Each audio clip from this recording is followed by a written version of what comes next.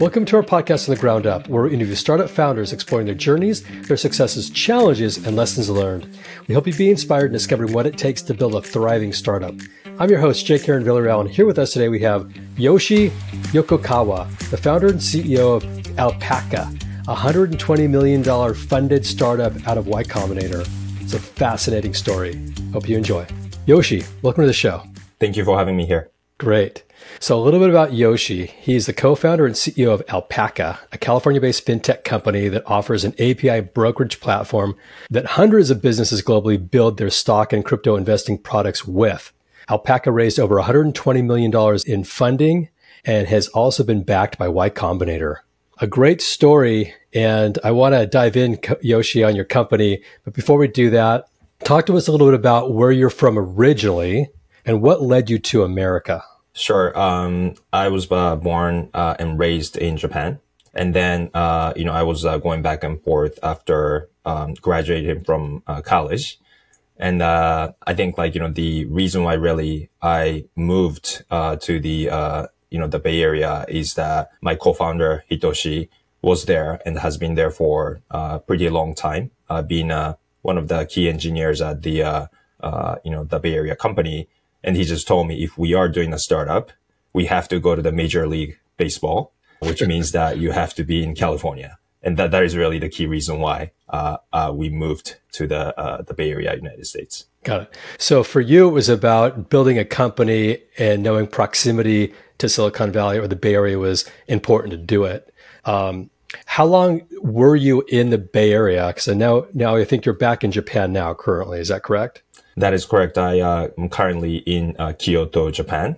And I was in the Bay Area for, I think, 6 years until the pandemic started in, I think, a couple of years ago.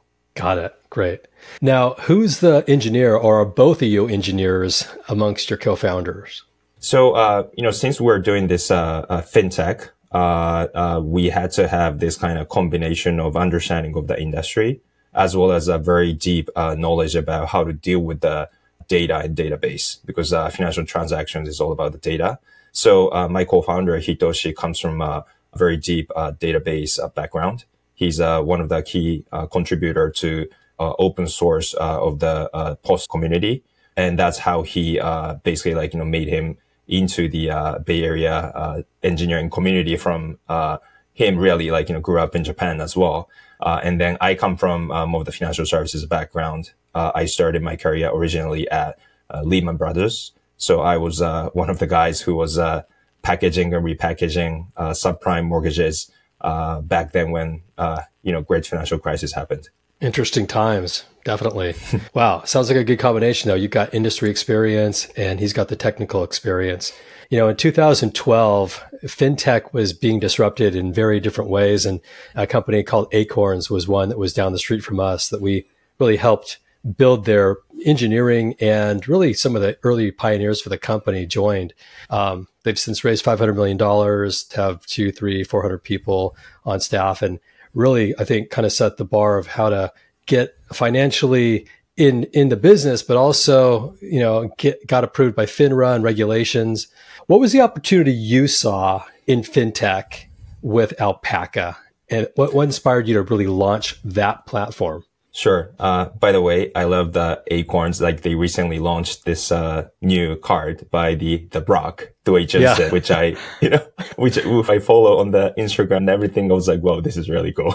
Yeah. On that note, it's funny that you say that, because I was watching Jimmy Fallon, and I saw The Rock on Jimmy Fallon talking about I saw that too, man. And I was like, yeah, exactly. Oh my God, I know all those guys. That's crazy. Yes. That was really cool. Yeah, it is super cool. But yeah, anyway, we saw Acorns, we saw Robinhood, we saw Wealthfront, and all those guys came out. When we started this business, we were really struggling to find actually what is really the next, right? Because I think Acorns did amazing job to really approach to new generations and new group of the people in the United States who wasn't really touched by the incumbent players of Charles Schwab or TD Ameritrade or all those big guys. And then, Robinhood did even push that, whole boundaries into millennial, to the investing and trading. So, when we came into, okay, what can we do? We really had a struggle. But then, I think I realized at that point, there's two phenomena was happening around 2016, 2017. No, actually, it was 2000 when we were formulating the idea. Was the one phenomena was that this is really the developers and the engineers are having more power than before, and it continued to be the case. But there's a more coding schools. That in school, more people are taking computer science instead of finance and business. And then younger generations understood that being able to make something and engineer something is that being able to code. So I think that whole trend is becoming very obvious around that time. So that was one key phenomena that we saw. And another thing was that when talking about trading and investing, there's also another community that was getting very much hyped up for the automation of investing.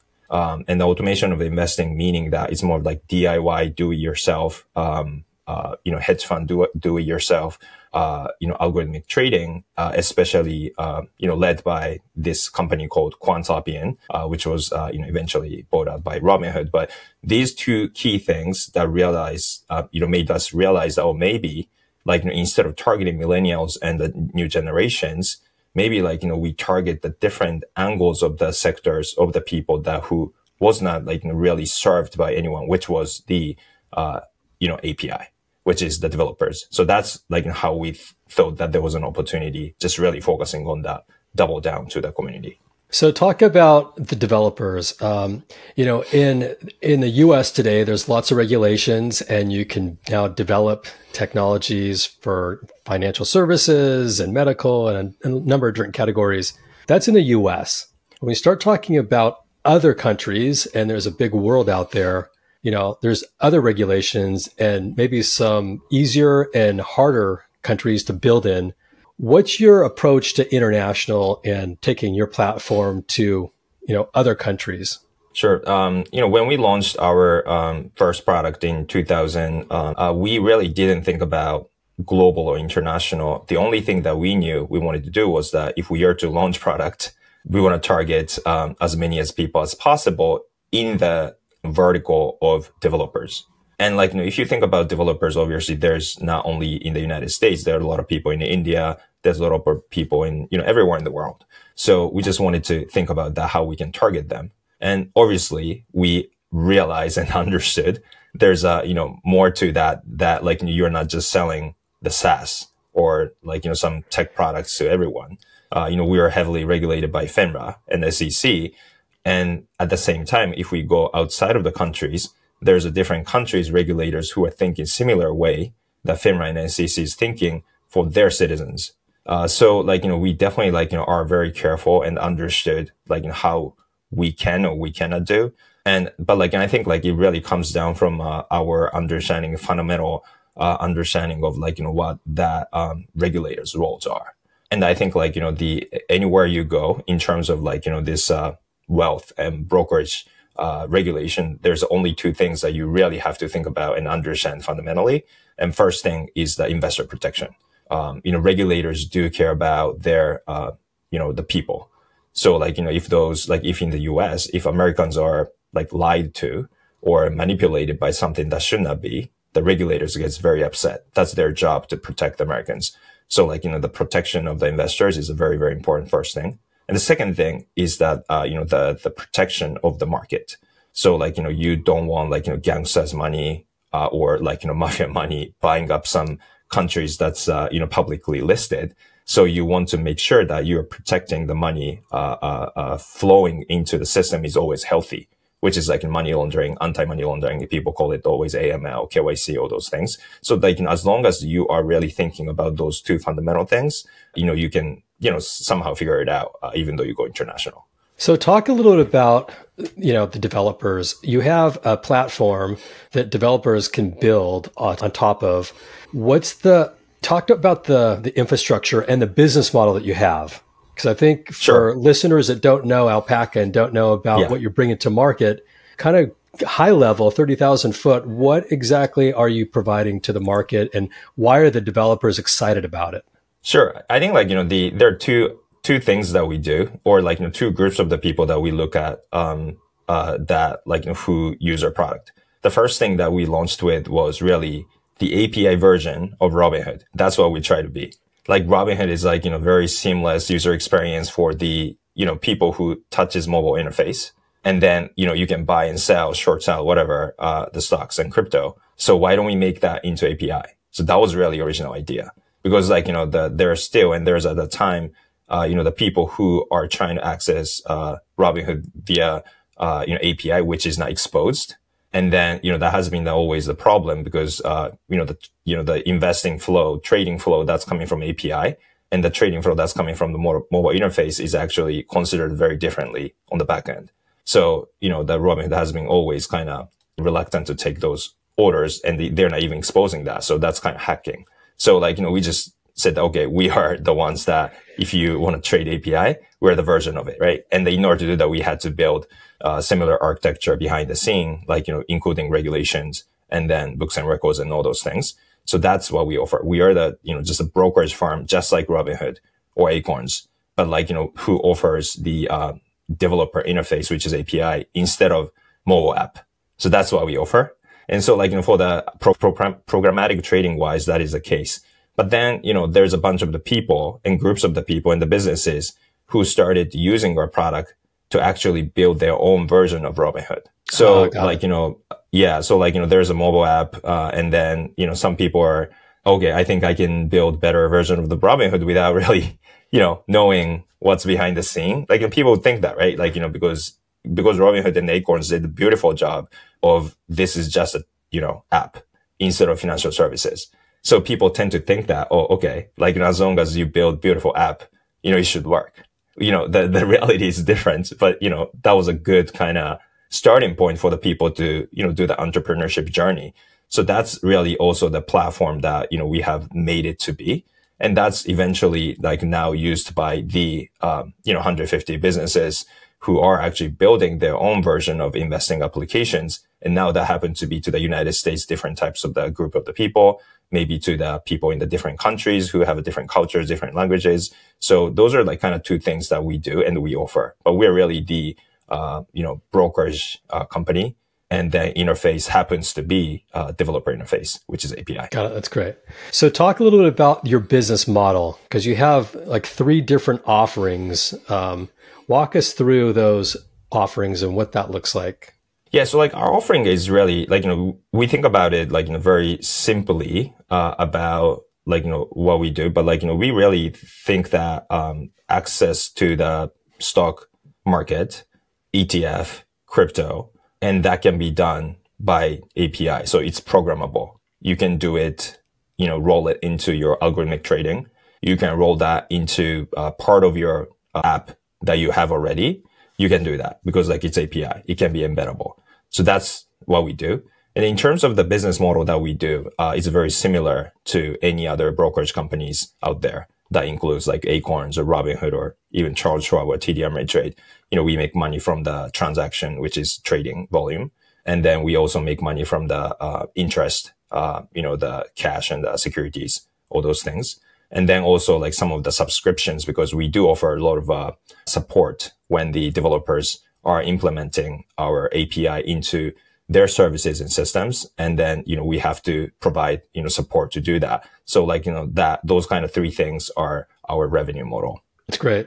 So if I'm a developer and I'm sitting in Dubai, for example, and I want to bring a product to market, I don't have the team to really build out the infrastructure to create a Robinhood, but I know that I could probably market this pretty well if I could just create, some way to, connect with my users, building out a user interface, the front end, whatever it happens to be, without having all the back end needs of engineering. I could literally just launch my own service and product and basically become an entrepreneur without all the headaches of the back end. Exactly. So what we take care of is the, what we people say mid office and back office. So compliance, reporting, regulatory stuff, that's mid office, back office. That's what we do as an infrastructure. What you really think about is, as you said, how to acquire customers and how to provide the best user experience to the people that you're targeting to. So yes, like, answer to that question is yes. Got it. That's great. How many countries are you in today? Right now, we work with the businesses from 25 different countries. That's great. And you went out and you raised, $120 million, a lot of money.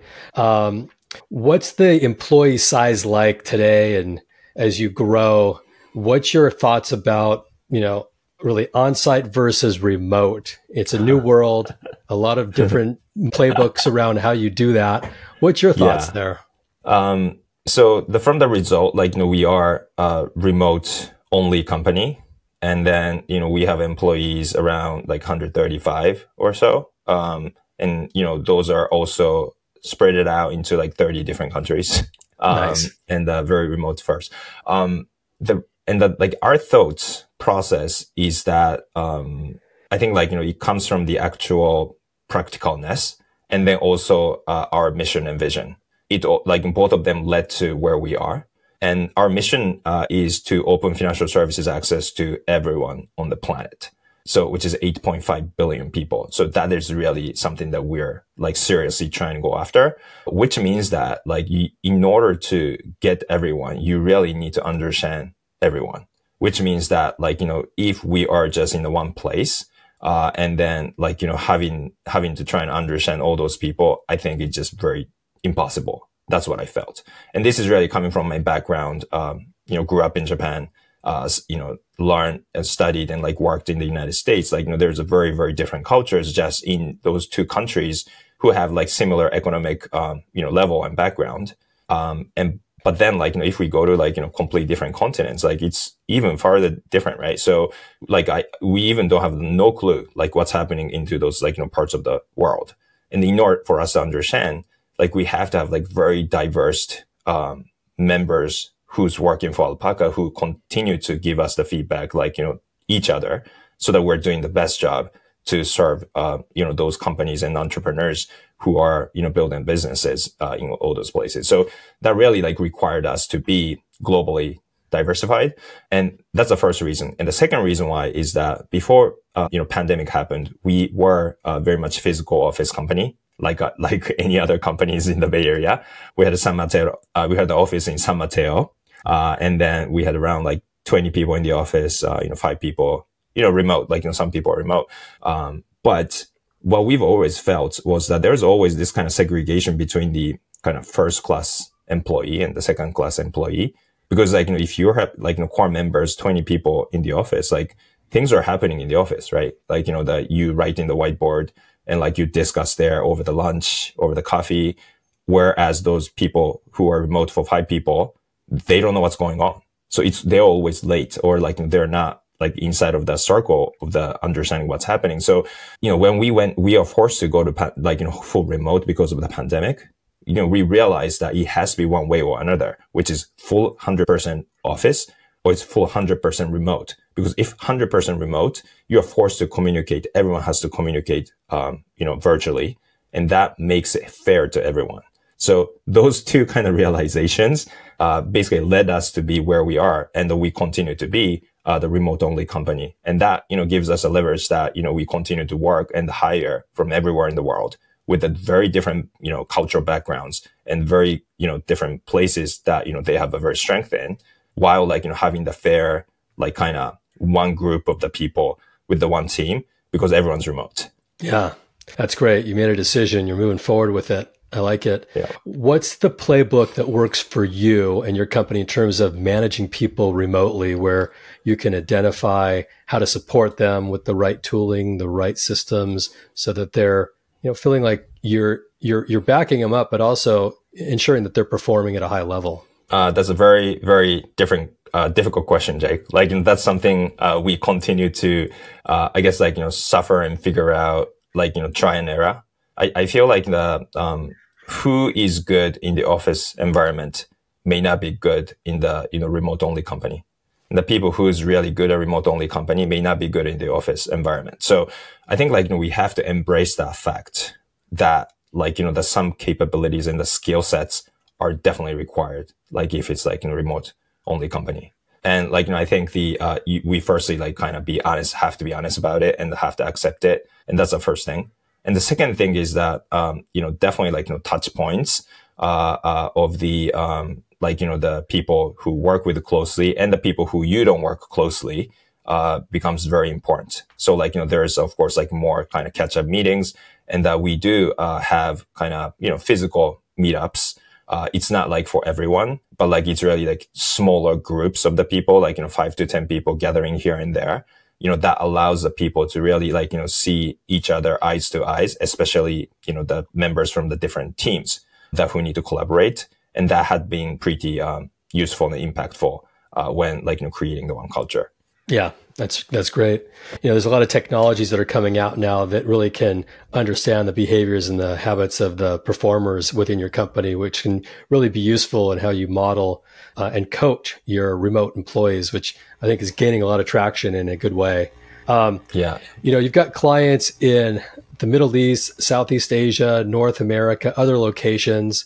What's worked for you to get traction around the world? It's one thing to come up with the product, but it's another to actual market and get growth in, countries that are not where you live today and not maybe where your employees happen to be. Yeah, I think like, our key, component is that even though we are a financial services company, like Acorns or Robinhood or even, like other incumbents, and just like Acorns or Robinhood, we're, non-financial services company, to the, front end, right? Because people consider Charles Schwab, they're a financial services company, and we know they are a financial services company. If you look at the Acorns or, the Rock, people think that that's really cool service and app. And they don't think about that as, this is like full-fledged heavy financial services in this company. And I think that's the same thing for us. People consider us just a developer tool. We're just an API.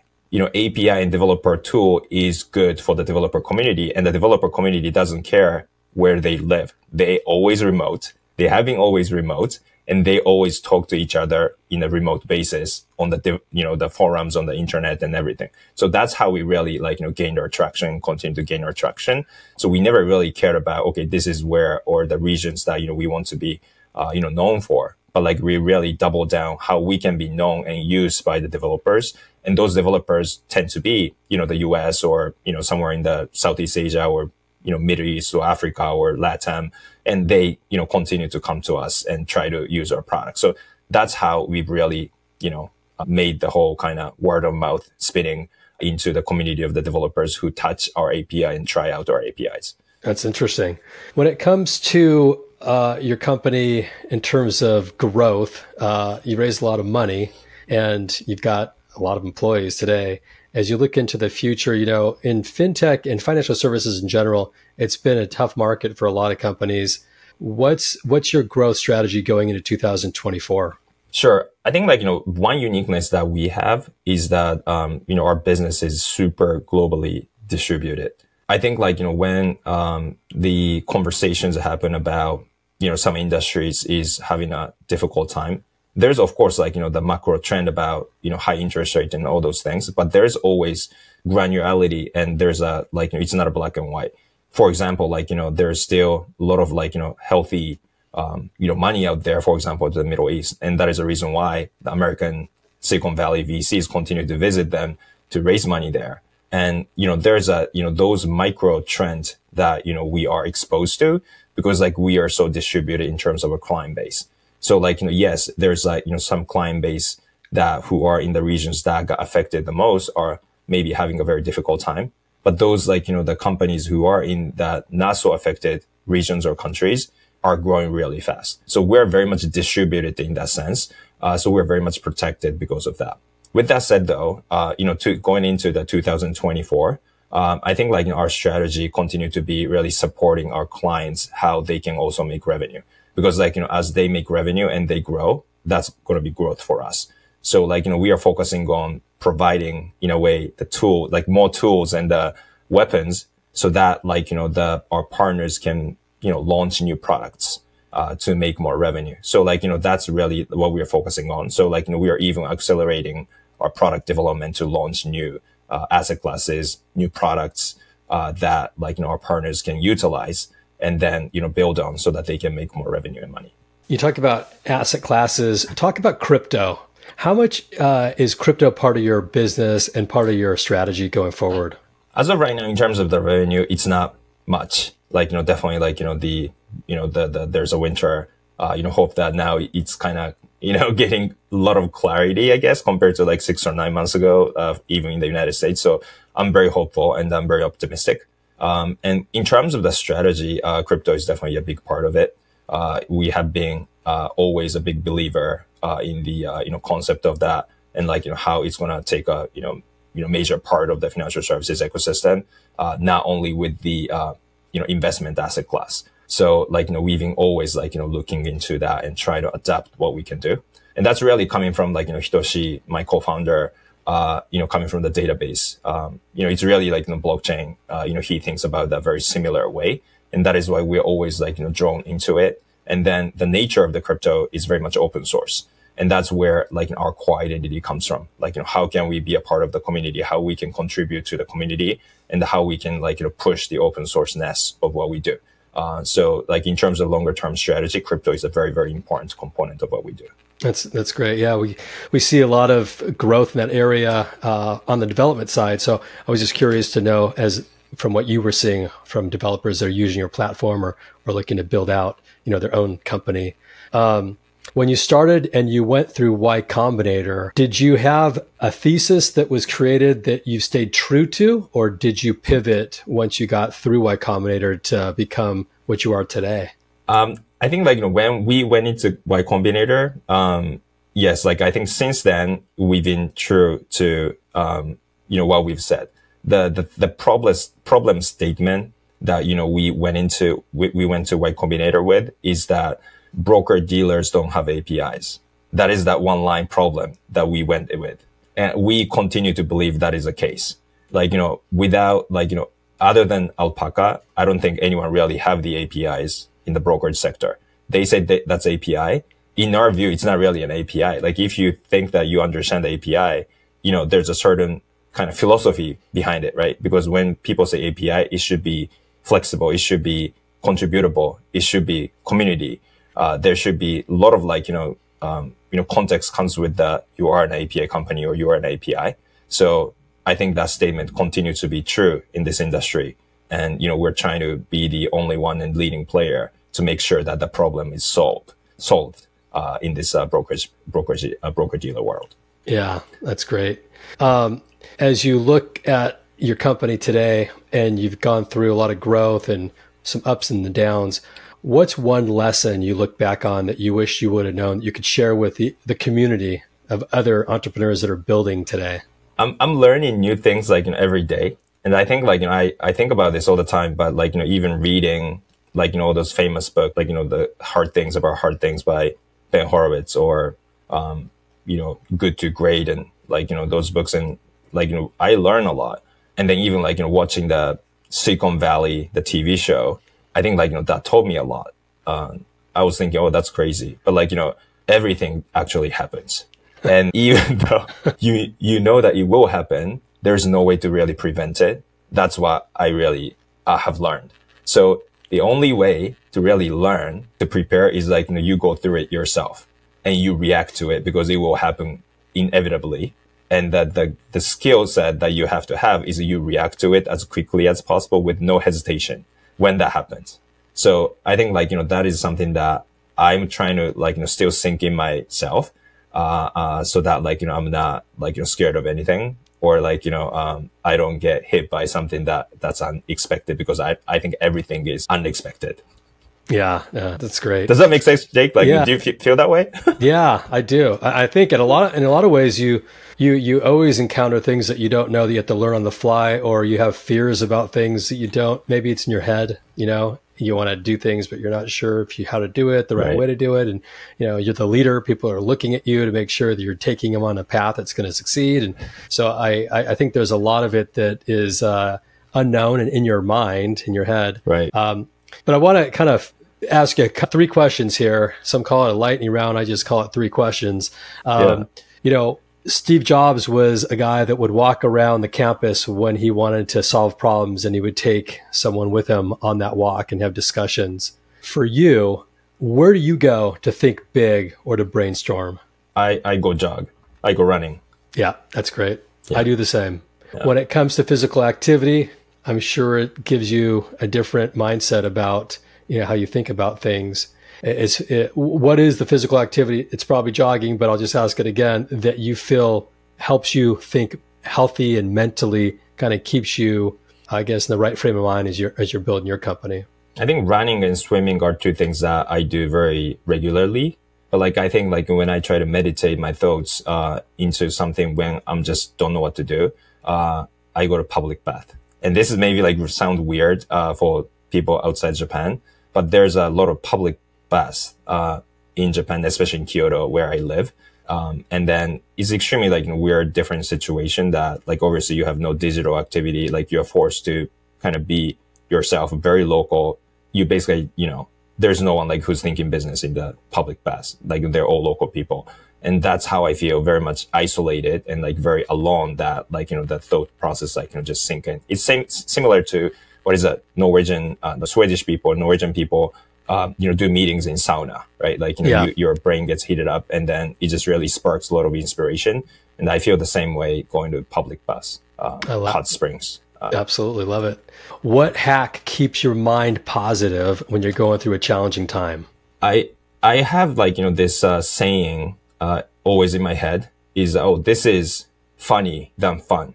So that is how I think try to keep everything to be in a perspective of this is a comedy, instead of this is fun, because you're not forcing yourself that this is fun. So that's how I think about it. Yeah, that's great. Great. Well, this has been great to learn about your company, Alpaca, and the journey you've been on. What's next for you on the roadmap as you look forward and grow? Yeah, so the biggest thing that we're really working on is launching the options trading. And this has been highly requested since we launched our product in 2018. So it's been almost 5 years. And now we are ready with this, the raised funds and the people that, we have, now work with. And then the learnings that we had, going through the regulations and building the systems and all the internalization that we did. Now we are ready. So, we're super excited that we're working on. And, we really want to announce it to everyone that, hey, dude, we're finally here. We're launching this really soon. So that's something that, we're super excited about. Yeah, that's great. I can't wait to hear about that. Well, Yoshi, a big shout out to you for jumping on here and telling your story. Very, very insightful. If anyone listening wants to find Alpaca, where do they go? Yes, please go to our website, alpaca.markets. It's alpaca.com. We're not that rich yet to buy that, alpaca.markets, or Alpaca 8 headquarter on the X, Twitter, LinkedIn. We're on there constantly. So please do check us out. Yeah, great. Well, a huge shout out again to you, Yoshi, for joining, and to all our listeners for listening. It means the world to me that you've taken your time to spend it with us today. My name is Jake Aaron Villarreal, signing off for now, but can't wait to connect with you all on the next episode. Until then, take care.